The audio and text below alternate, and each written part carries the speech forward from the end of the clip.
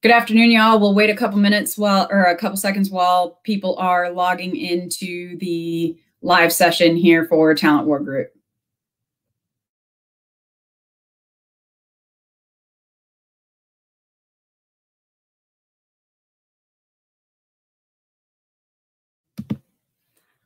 While we're waiting for more people to join, I want to thank everyone who is already on the line. For those of you who this is your first time, Talent War Group is an organization of experts who share lessons learned, insight on talent management, leadership, and other organizational development.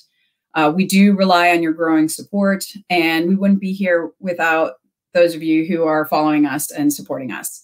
If you like what you hear, please share it with your connections and contacts. I also do want to point out that this is a discussion. So although Nayara, Tom, Mike, and I are on your screen, we also want to hear from you. So please type in whether you're on Facebook, LinkedIn, or any other platform. Please put in your comments and we will try to get to them whenever we can. So I'd like to kick this off by introducing everyone who's on our panel today. I'd like to start off with Tom Hall. Tom is a former member of the 75th Ranger Regiment. He left service to play college football at Iowa State University. That's pretty awesome. And I always use football references because I'm a football mom, so that's great. and I'm actually not wearing my football earrings today, but these were made for me by one of my cheerleaders. He earned a master's degree in international relations and has spent the last 6 years advertising and consulting startups throughout multiple industries. So we look forward to getting Tom's opinion on today's topic. And then we also have Mike. You go by Mike or Michael? Mike's fine. All right. We also have Mike Hertzendorf, and he is currently the Vice President of Operations for Helicopter Association International. He's also the former CEO of New Air. And prior to working at New Air, Mike actually spent 29 years in the Army. He was a special operations aviator with over 20 years of command and leadership experience. His last role in the Army was the Chief of Staff of the 82nd Airborne Division. For those of you without a lot of military background, you can go ahead and Google it, but 82nd is pretty much 90% of the Army movies that are out there. So that's a big deal. I also want to introduce Nayara. She's going to take notes throughout this discussion. Unfortunately, she's usually pretty quiet throughout the discussion, but at the end, she sums up the good points we make and or don't make, as the case may be, to give us a summary of learnings from these sessions. For those of us on the panel, it's kind of a win if Nayara actually quotes you at the end. So with all the introductions and the opening discussion to the side, I'd like to kind of introduce the topic. So office tribes. This is near and dear to my heart. For those of you who follow me on social media, you'll see I've posted about my tribe or Team Jaster, which is my family, or any other team I am involved in. So I love the term team or tribe over family. The specific reason is the goal of a family is the people. You still love that crazy Uncle Bob who you only see at Christmas and you're not sure if you want to see him next Christmas, but you still love him because he's part of your family and your goal is to keep the family together and to be part of that family at holidays and events. A tribe or a team is more than that. People are the most important asset, but the goal isn't the people. The goal is your end state. So in the business world, people are the most important asset, and you cannot deny how important and critical people are for every step and every stage of development, of work, of your workforce, but you're all working towards a similar goal. Recently, I actually just read a book about the Comanche Indians, and it was interesting to hear about how every part of the tribe played a critical role, from the children and the work that they did every day to the hunters, to the gatherers, and how each of them had to play their part, no matter how big or small, for the tribe to survive. Again, the goal being survival and not necessarily the people. And then it's a cold world sometimes, just like it is in corporate America. If you have somebody who doesn't pull their weight in their tribe, they also don't get the benefits of the success of the goal. Again, looking at this in business, if you have somebody who's not pulling their own weight, they can't just be like Uncle Bob and come at Christmas and that be enough. They have to do their due diligence and be part of it. And something that I want to discuss to trigger your questions or trigger your thoughts is, why do, let's talk about LE. Let's talk about law enforcement. Law enforcement does not get paid very much. And the risk is sometimes life. I mean, or a firefighter. They run into a fire and they don't get paid very much. Their hours are terrible. They often work 24-hour shifts at a time, several days a week. Some of them even do it as volunteers, meaning they don't get paid at all, but yet they still continue to run into that fire. Is the work really that cool, or is it that community? Earlier today, the Talent War Group in EF Overwatch went and put a snippet on social media where I actually asked that exact question. Why do you continue to sacrifice? What is it about the team that brings you back? Why can someone work a high-paying job with excellent benefits and really good work hours, 9 to 5, 5 days a week, and be miserable every day? But then you see soldiers, and you have 3 soldiers on this call today on the panel that will go to combat deployments and see some stuff that is not good. And the workday might go from 5 the night before till 9 the next night, definitely not a 9 to 5. And still those soldiers come back from deployments or even just regular work days that are also PT at 5:30, 6 o'clock in the morning, and they're coming home at 6, 7 o'clock at night, and they have some of the best stories. My personal situation actually drove this discussion of tribe in my household, where my husband and I talked about how we are really Team Jaster, not really a family.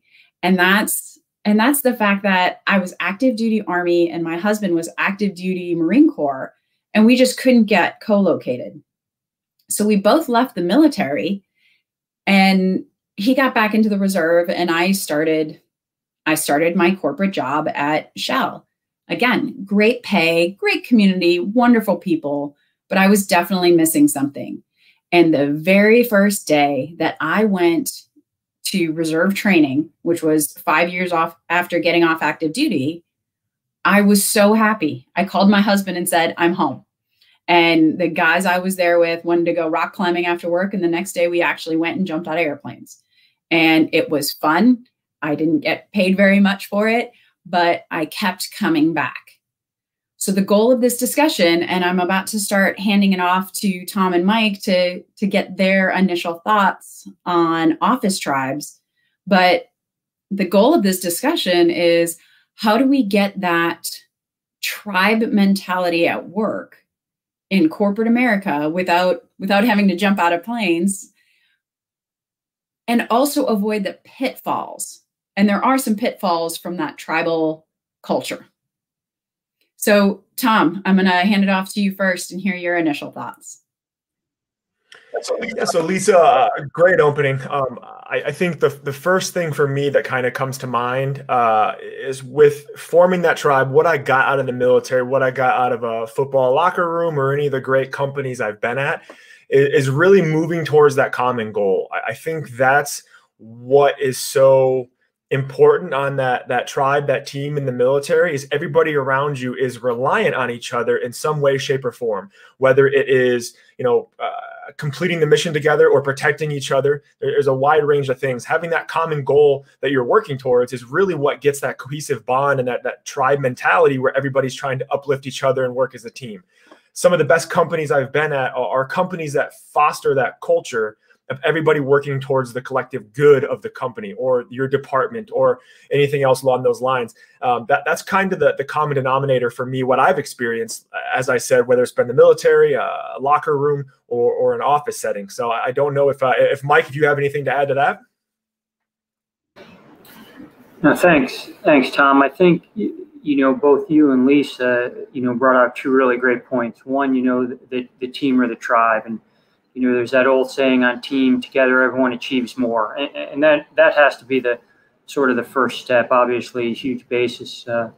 We used to have a saying in the unit that I was with is you can't judge your worth by the proximity to the target. So, right, the pilots got to fly to the target, but if it wasn't for the mechanics, the people that pumped gas, the people who brought you the ammo, people who fed you, that's the ultimate in the team sport there.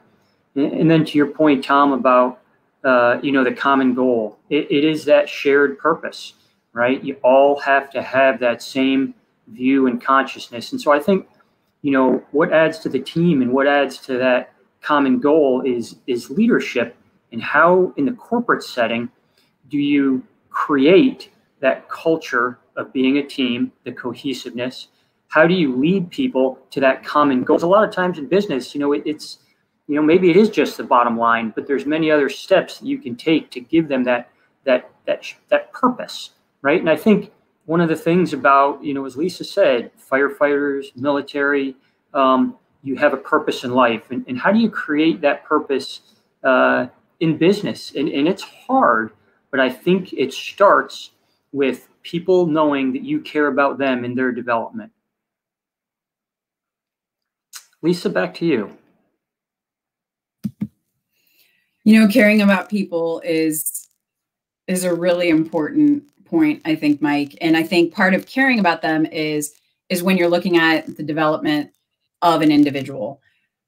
We talk a lot about 5-year goals and 10-year goals, but when you're looking at creating a cohesive team that's looking towards whatever that end goal might be, you have to bring everybody in. So we have these catchphrases, we use them in the military, they've seeped into corporate America. You talk about mission statements and what's your vision.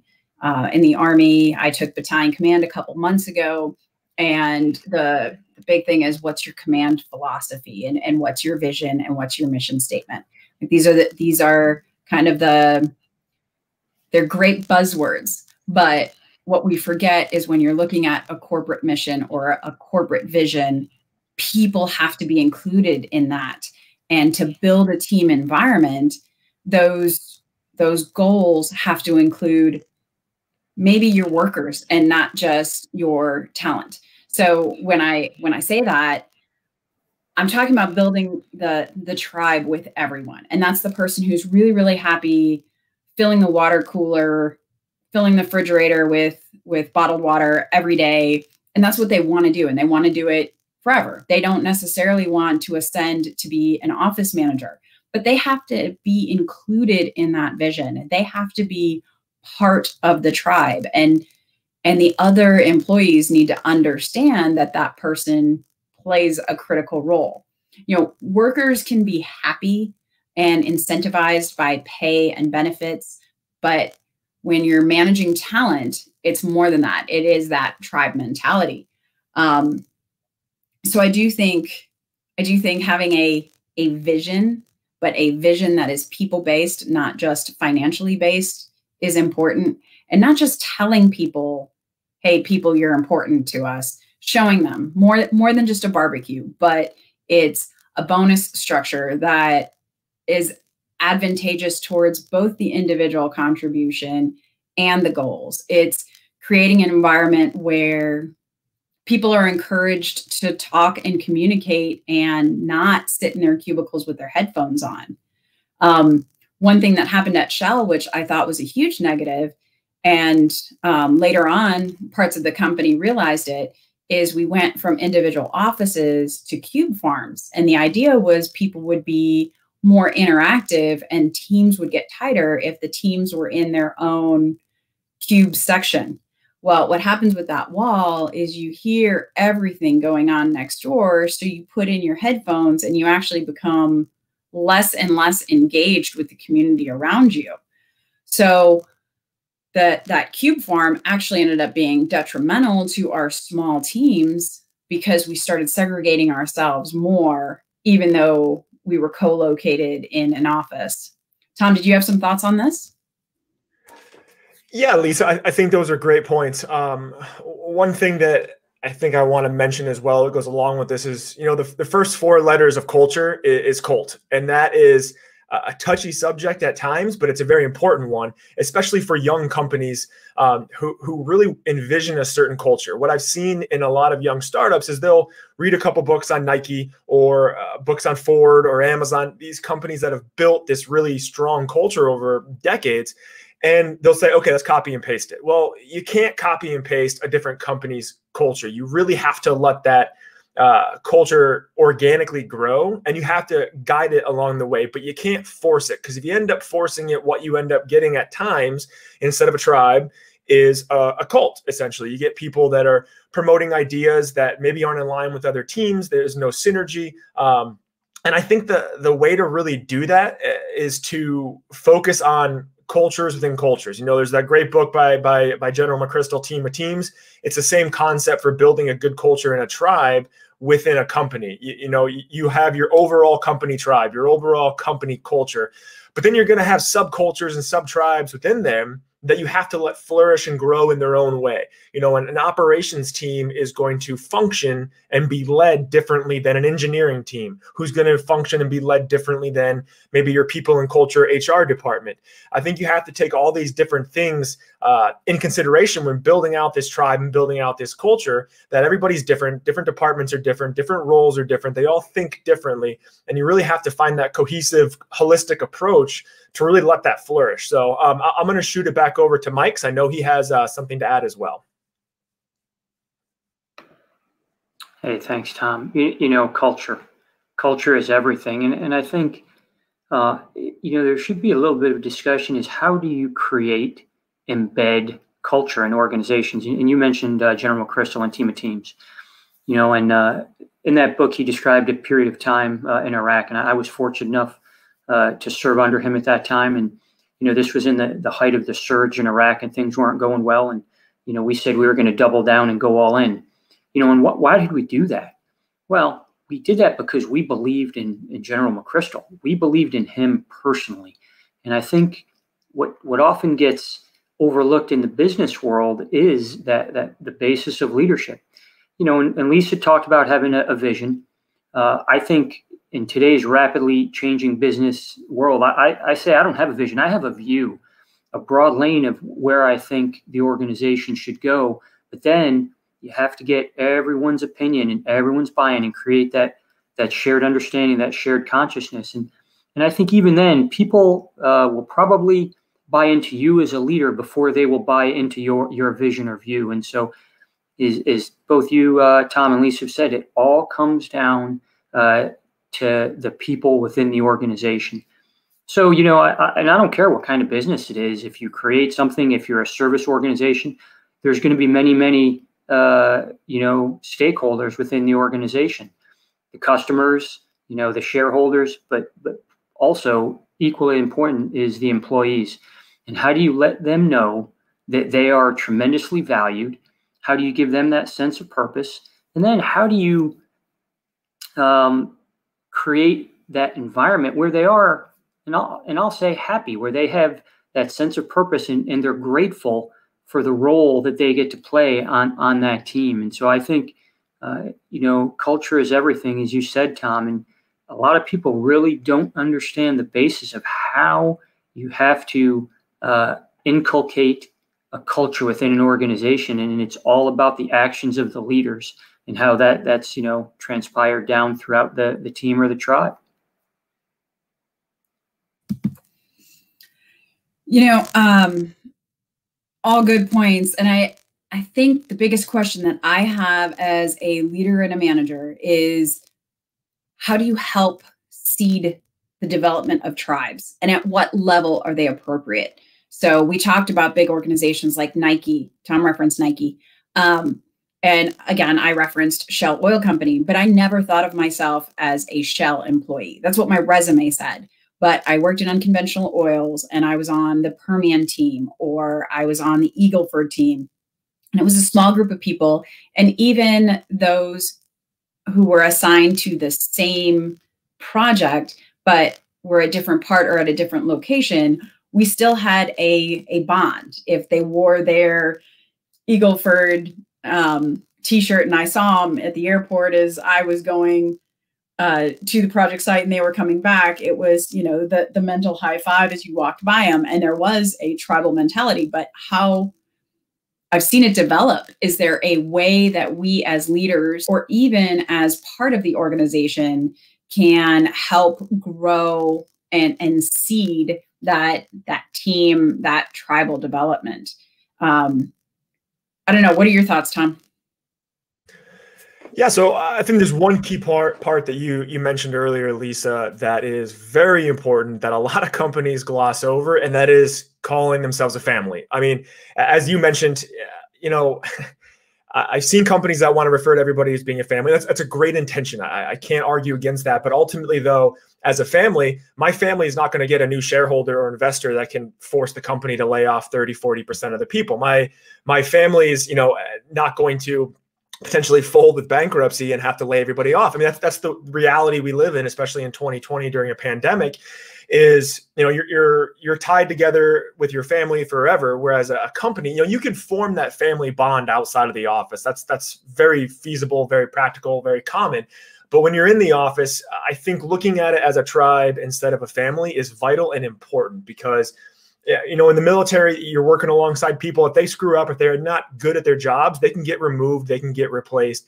You're not going to have that in a family. You know, if your Uncle Bob shows up and stirs up political conversations at Thanksgiving or Christmas, you still kind of got to like the guy and you got to deal with him. Whereas in the civilian world with a company, the way that works, if someone's disruptive or causing problems or not gelling well, they might get removed or they might get moved somewhere else. So I think when we're discussing this tribal stuff, I think really mentioning that, reinforcing that it's not a family, and that's not a bad thing. Here's why I think is important. And I think a lot of people tend to gloss over that, especially in 2020. I'll send it over to Mike. Hey, thanks, Tom. I want to, you know, address one point that Lisa made, and then address one that you made. You know, I found that interesting, Lisa, how you talked about you were a Shell employee, but you associated yourself with another smaller part of that organization. And I think that's important, because I think there could be some downsides to that too.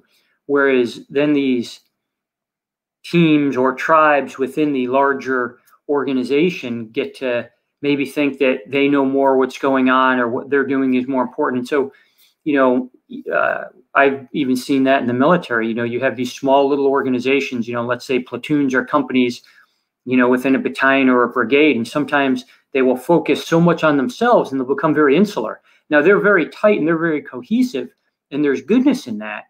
But if they don't then see the larger picture of the greater organization that they serve, I think that could be problematic. And I've seen that happen in the business world as well. So I don't know if Lisa, you or Tom have thoughts on that.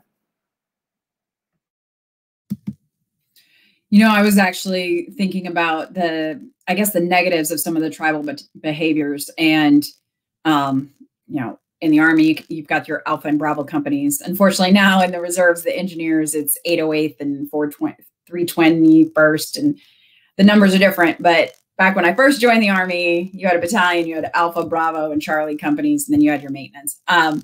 But there was always something between A team and the Bulldogs. And it was great competition because there was a leaderboard. We were fighting for school slots, air assault school, airborne school.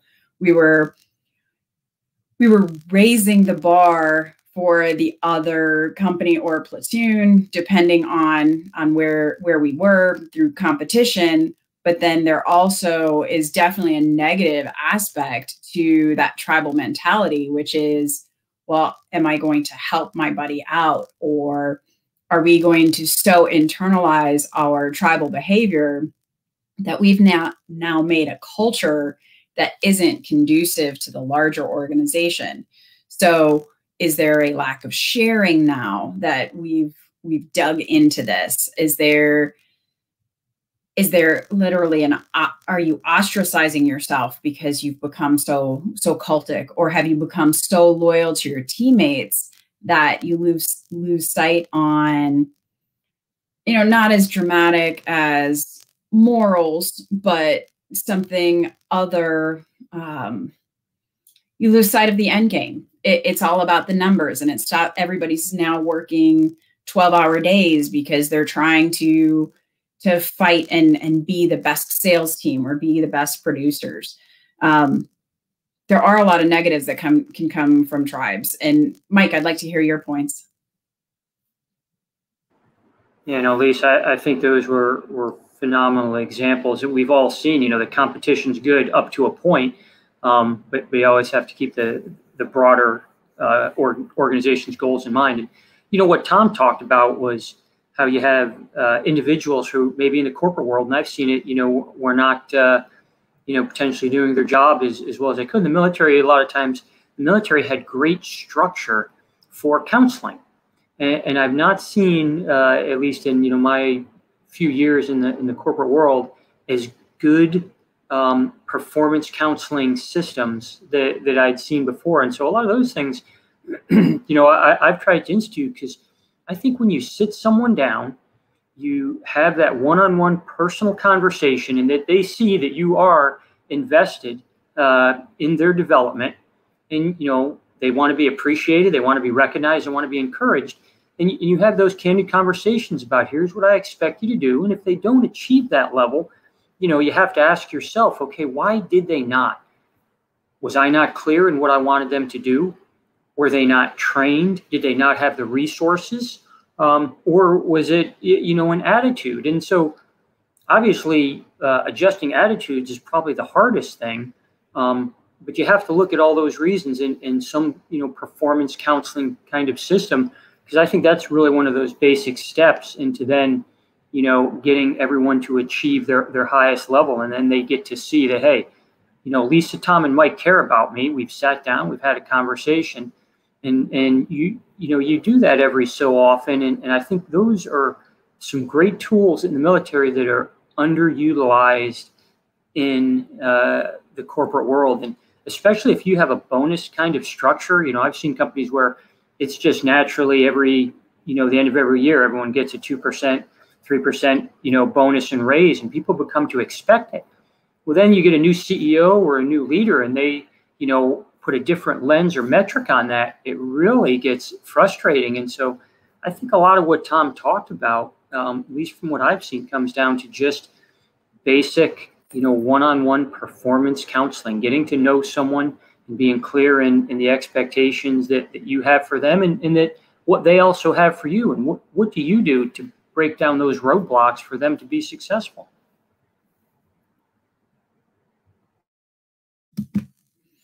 Mike, I absolutely love that you brought up counseling as a way to build that community, because I think in corporate America, we fail to have some of those open communications that you have to have in the military. In my specific case, and I know y'all as well, but when you're tenting with someone or on some of our movements north during Operation Iraqi Freedom, I didn't have an opportunity to set up a hooch and be separated from my guys. We were sleeping on our trucks, and we were there, and you talk about everything. And in corporate America, you spend sometimes 40 to 60, depending on the intensity of the work at the time, with these people. And conversations aren't always as free flowing because you're not together during those vulnerable times. And counseling is a great way to open the door for discussions.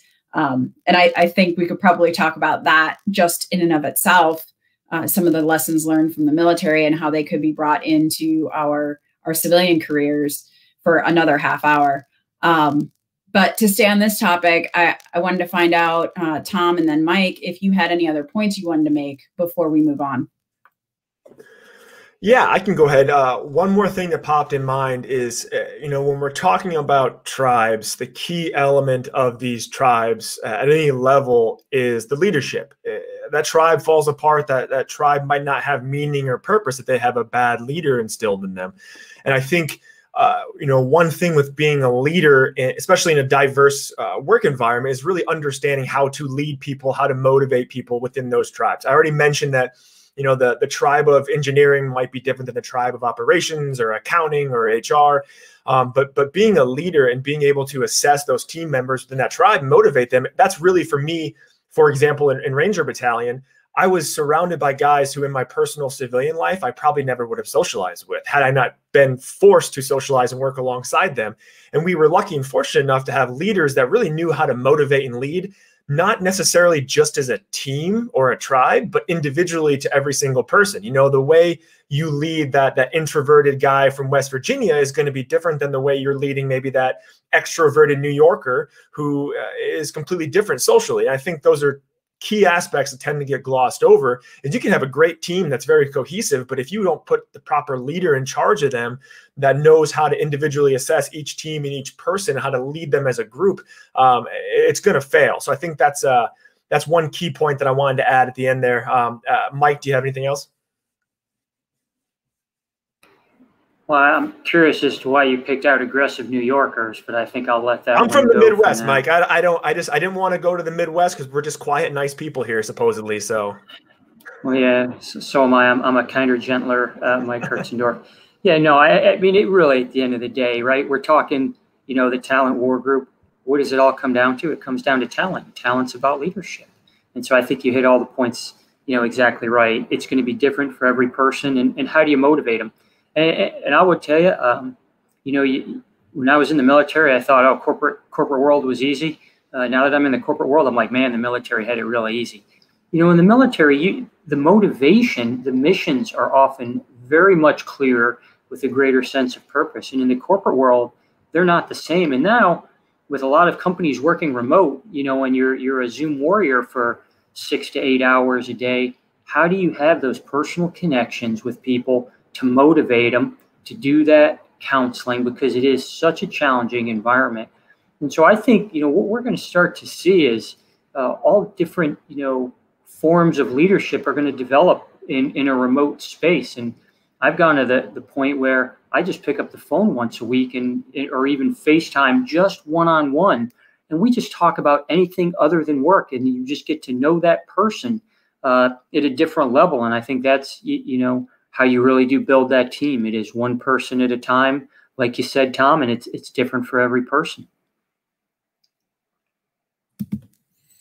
So Mike's comments actually kind of wrapped up the last question I had, was how do you build those teams at the lowest level? And that's really, if you want to have that environment where you enjoy coming to work and you want to be part of a tribe, and those 40 plus hours a week is time well spent, then actively build the tribe, which means reach out and be curious about somebody as a person. I had an employee working for me at one point in time, and our boss, so his boss's boss, he said, I can't connect with her. I have no idea what this person wants from me. And it was causing a lot of anxiety, and work was not a fun place for him to be because he wasn't sure how to connect with his boss's boss. And with that, he just couldn't move forward with talking about business because he couldn't connect on a personal level. And I said, what's her screensaver? And she had a Dodge Charger, not her kids, not her husband, not her puppy, not her dream house, nothing else. Her screensaver on her computer was a Dodge Charger. And I said, do you know anything about cars? He said, no. I said, get a Muscle magazine, read it cover to cover, and ask her about cars. I promise you won't have to say anything else. And it literally was that simple. He asked her about, hey, why do you have a Dodge Charger as your screensaver? And next thing you know, they went to lunch, they built a relationship, and the work environment became a lot simpler and easier. Now we're coming to my favorite part of this discussion. And that's actually to go to Nayara. And as the digital marketing associate at EF Overwatch and someone who's listening in, I'd like to hear the points that you took from this discussion. Thank you, Lisa, and thank you everyone for having me here today.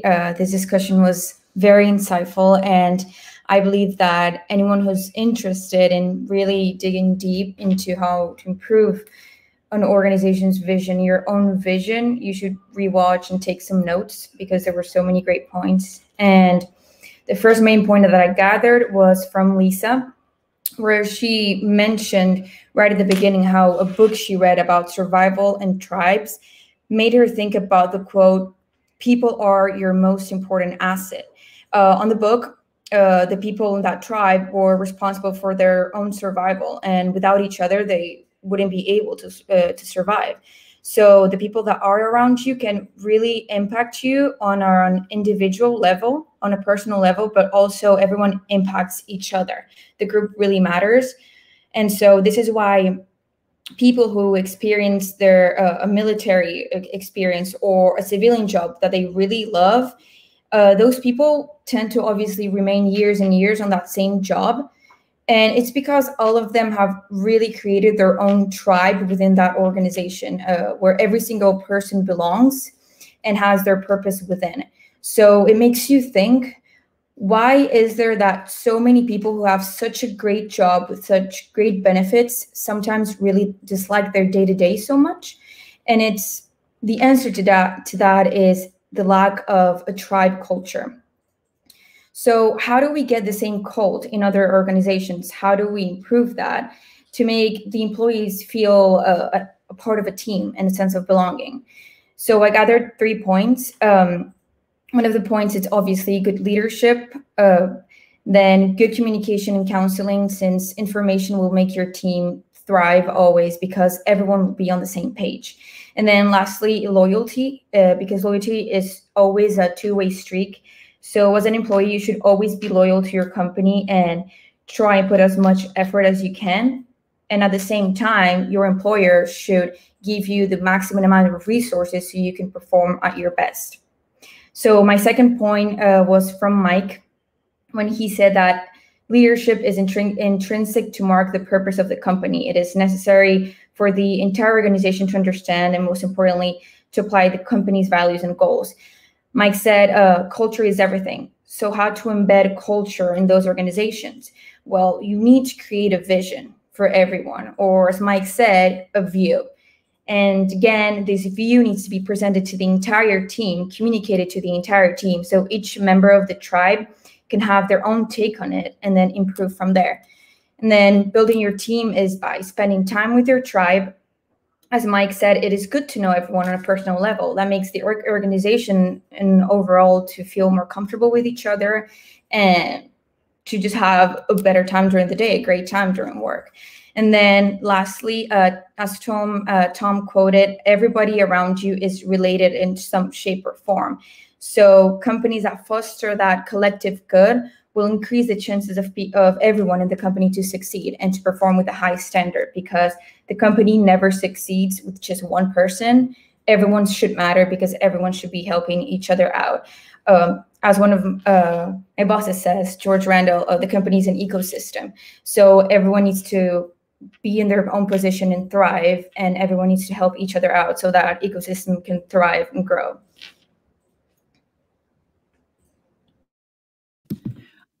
So funny enough, Nayara, I'm writing down that whole company ecosystem. So I also have quotes from all of the panelists to include you now on my note page. I really appreciate everyone joining. I do, if you're listening, if you're watching, we have another panel led by the behavioral scientist, Dr. Chris Free, called Kissing the Demon, Reaching Peak Performance. He's definitely better at coming up with titles than I am. I'm interested just because Kissing the Demon sounds like something that should be pretty dynamic. And that is Thursday, the 17th at 12 p.m. Central Standard Time. Really appreciate everybody who dialed in. If you like what you heard, of course, share. Also, remember that all of these panel members, as well as anyone else in the Talent War Group, is available for consultation and speaking. Thank you very much, and have a wonderful day, and Merry Christmas, or Happy Holidays, or Happy Hanukkah, as the case may be. Thanks, Lisa. Thanks, everyone. Thank you.